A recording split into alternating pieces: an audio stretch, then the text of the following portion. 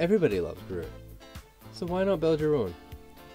For this project, you'll need brown polymer clay, black glass beads, a bolt, various nuts and washers to fit that bolt, a plastic jar, garden wire, plant pot, wire cutters, and a craft knife. First, let's take a piece of wire and wrap it around the bolt to create a support structure for the arms.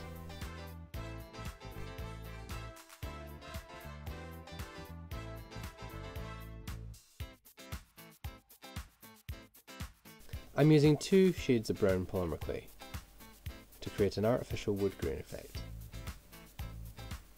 Start by flattening out your dark clay and arranging strips of the lighter brown on top.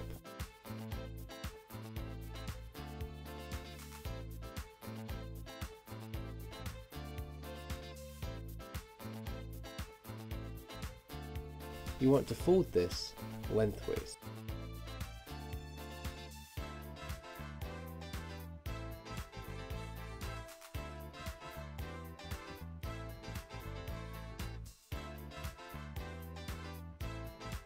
Keep folding and stretching the clay in the same direction until you start to see the pattern appear.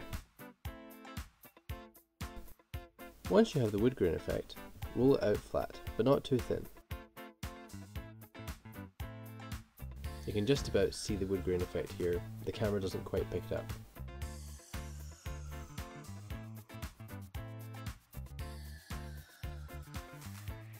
Using your bolt as a guide, measure enough clay to cover the top 2/3 of the bolt and trim off the excess.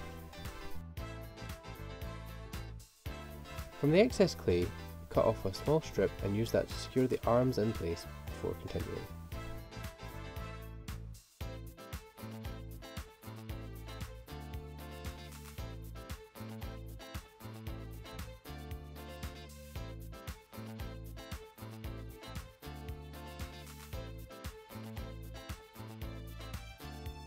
Once you've secured the arms, place the bolt back on the clay and trim off the excess again,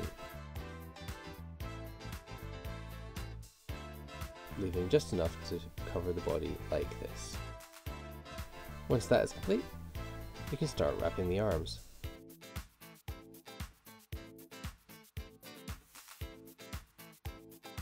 Using the largest piece of your excess clay, start to form a head.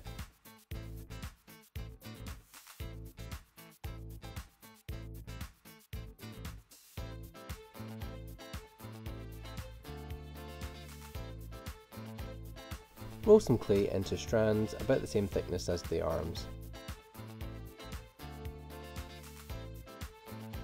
and wrap those around the body to give it some extra dimension.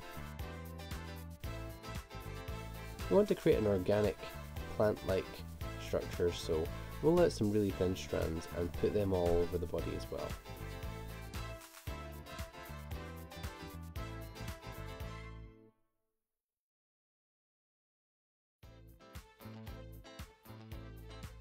Once you've done that, it's time to add in spaces for the eyes and the mouth.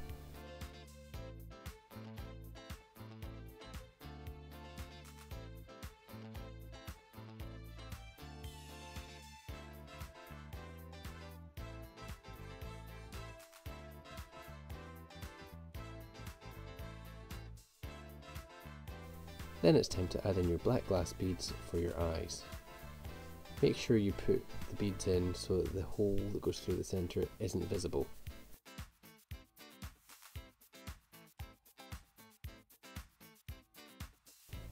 Once you've finished that, it's time for the first bake in the oven. Follow your manufacturer's recommended guidelines for your particular brand of polymer clay. Once it's finished baking, you can add extra thin strands onto the surface to cover up any areas that got flattened during handling. Once you've finished that, you can put it back into the oven for another 5 minutes or so. Keep an eye on it though, because you only have to bake a very small amount of clay this time. Once it's finished baking this time, we're going to try and add some extra definition by using some brown acrylic paint. using a soft brush, I'm going to paint this on and then wipe off the excess from the surface using a paper towel. This should leave the dark colour from the brown paint in all the crevices, but leave the surface the same colour it was to begin with. Whilst wiping off the excess paint, be careful not to damage any of the finer strands of clay. These may be fragile. Once you finish the painting, it will look much better, and as you can see here, you could just leave it at this stage. You could put it into a plant pot with something to hold it up, and there you go, one finished Groot figurine. However, we're going to keep going because we want this one to dance. Take your plastic jar and cut a hole in the centre of the lid. I painted my lid black so it isn't quite so obvious, and I've also stuck some dried dirt onto the surface to make it look a bit more like the surface of a plant pot with soil.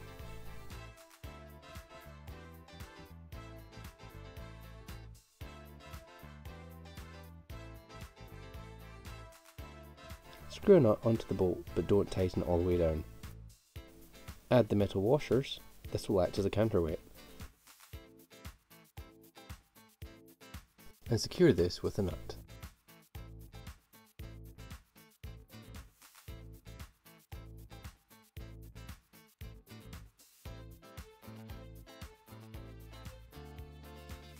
Screw the lid back onto the jar, and now you have your very own bobblehead style dancing Groot.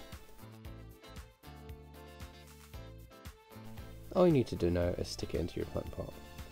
Move it around to make sure it won't hit off the side of the pot, and once you're happy, it's time to actually secure it in place.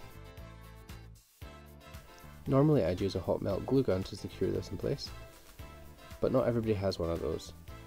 A cheap and simple alternative is self-adhesive double-sided foam pads.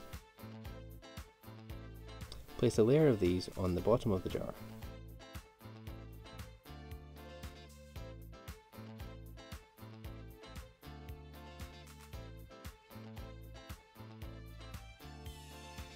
Press firmly to secure it into the plant pot.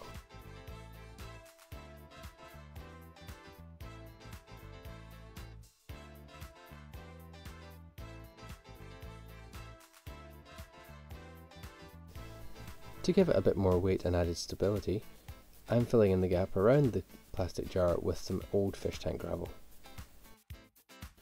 You could use sand, gravel, stones from your garden, whatever you have to hand.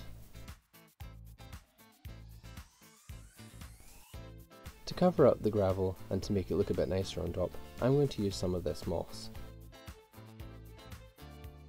This particular moss comes dried and compressed in a block. All you have to do is add a chunk to some hot water and it'll grow back up to its normal size. Make sure you leave it to dry again before you use it for this project. Then all you need to do is surround Groot with the moss, and you're done. You have your very own dancing Groot bobblehead.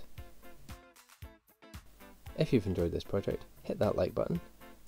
Tell us what you think in the comments, and don't forget to subscribe so you don't miss any future videos.